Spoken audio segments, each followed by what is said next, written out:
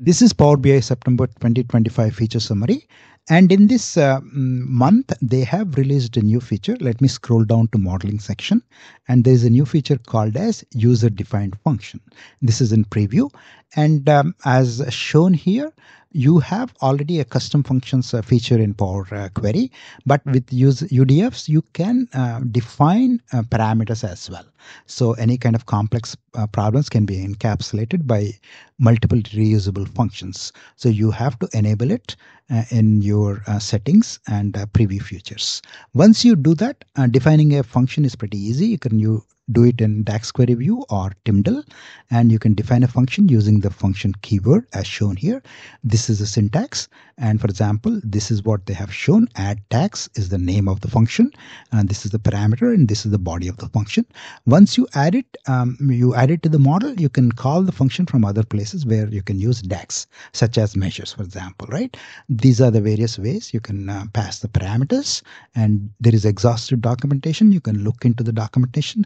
But in this video, we will try to look at a basic example so that we'll understand at a superficial level what is a UDF and how to use them in real world. So let me just go ahead and go to DAX query view and try to create a new function.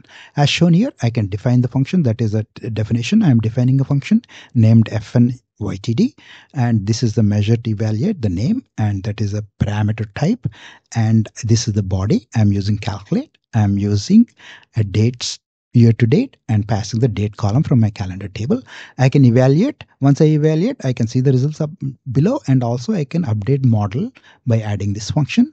Once I do that in the model view, once I update it, you can see that in model view in the functions area, there is a new function there.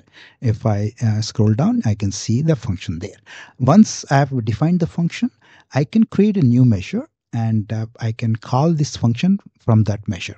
So for example, I'm creating a total revenue year to date, and like any built-in function, once I click on the function name, I have those values appear. IntelliSense will give you all the things which you have defined earlier. So for example, I'm passing the total revenue here and close the parentheses, and my measure is ready. I can use this measure in any of the visuals, right? And similarly, I can also create another measure. I will try to use the total profit this time, and IntelliSense will pick up the function. For example, we have that FNYTD, right? It will show those details here. Once I use this, I have my two measures. I can use that in a table visual as shown. So it's pretty easy to understand. We have just scratched the surface, and thanks for watching, and see you in the next video.